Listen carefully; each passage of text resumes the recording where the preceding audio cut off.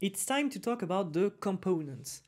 With Nuxt 3, we got a feature called auto import, which basically means that every component are available everywhere in the application because it's auto imported. So if we look at the documentation, it's written that most components are reusable piece of user interface, okay? And you can create these components in the components directory, and they will be automatically available across your application without having to explicitly import them. So previously on Vue.js, what we were supposed to do is to, every time we need the component, to import it everywhere we need it. We can also go on the main.js file and say actually to the Vue application to use the component, and we can import it everywhere also. It's a kind of auto import. However, with Nuxt, we don't need to do all of this. And that's really amazing because we save a lot of time. So we are going to create a folder, and here I'm going to close all of this. We're going to create a folder called components. Okay, components. And here inside this folder, I'm going to create a first component called alert.view. Okay, and this component is basically taking a div. This is an alert component. Okay, I'm going to add some style to it. So it's going to be a BG green 500. It's going to be rounded, px2, py1, and text white. There we go, and maybe a bit of margin bottom. All right, we've got this component, and right now we've got our app running there, an index page. I put the background in black to have a bit of more effect. And now I want to use this component alert in my index page. So I go on my index page, and what we used to do before is to go to script, and then we would say basically import alert from blah blah blah. We don't need to do that anymore. We can directly say, hey, here I want my component alert. Let's get back to the app, and suddenly we've got our component available. And that's amazing. That's why I love Nuxt. With Nuxt, we save time. So how does it work? Basically, it works like exactly pages with the file routing system. It's based on the name of the file, and it's based on the level of the current file. So if I create another component, let's say that it's going to be header.view, and here I'm going to type this setup, and I'm going to put header here. If I go to my app.view, and on top of that I'm going to type header because it's the name of the file, what's going to happen is that it's going to look for header as a component, as the file coming from the folder component. So you have to create this folder component to tell Nuxt, hey, I'm looking for a component, and this component is supposed to be in the component folder. So the component directory is playing a very important role in the Nuxt application. It's just the place where you're going to put all your interface pieces. So if we want to create a deeper component tree, actually, what we could do here is to create, for instance, let's create a folder and profile. And in there, what I can do is to type also index.view. I'm going to type profile component. I'm going to close all of this and get back into my index.view. And down there, I'm going to type profile. And when I'm going to type profile here, it will understand that he has to look for the profile. And here he found a folder and then index.view, so he understands that it is the profile component. Let's say that in my profile component, I have another folder, and this folder would be header again. So we would have an index.view there, and again, it's going to be profile header.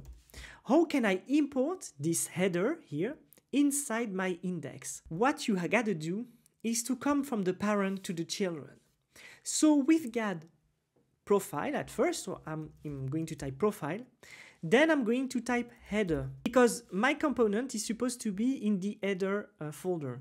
So from component, I want to look to profile, then I want to look to header, and inside header, I got this index.view. So I'm going to type profile header. And if I get back to the app, there we go, it is working. I got my profile header. So to give a deeper understanding of it, I'm going to say that here it's going to be the main page. Now I'm going to open my console, and inside my console I'm going to inspect, and look at this. I got a first div which is ID Nuxt, and inside of it I got the root of my application. And what do I got?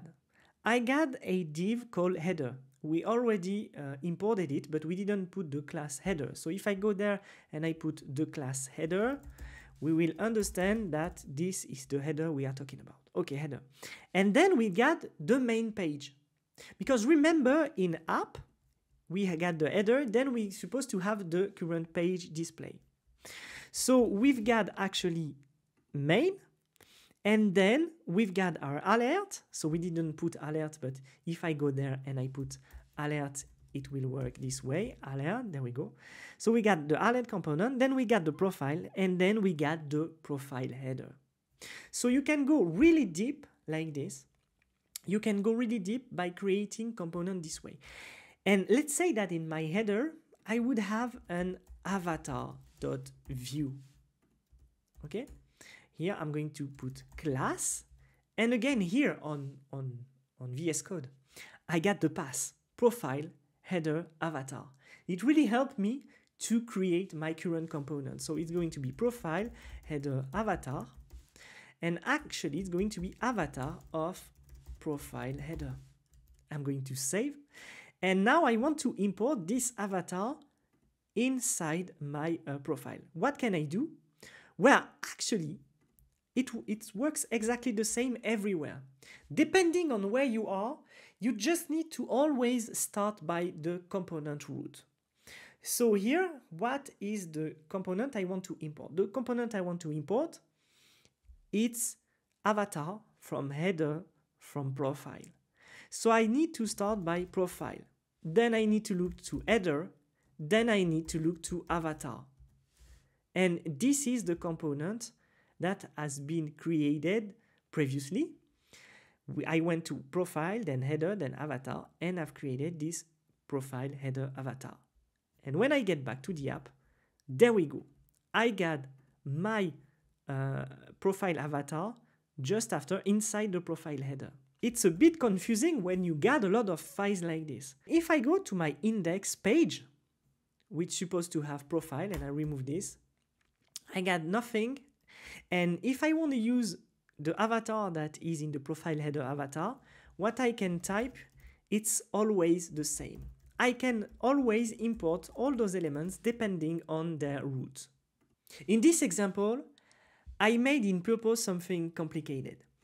I created several folders with several files inside because I wanted to show you that you can go from a simple organization to a complicated organization, and to retrieve actually the path of the component because you are not importing them anymore and you are using the auto import feature of Nuxt, you will need to understand how to catch those levels.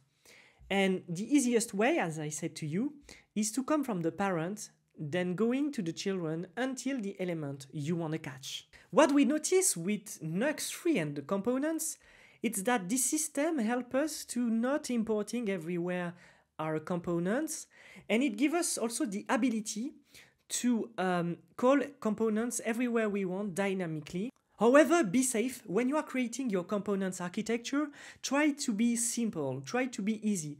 Do not create really deep folder and deep files because otherwise you will have very long name at the end. If we get back there, for instance, we got a profile header avatar.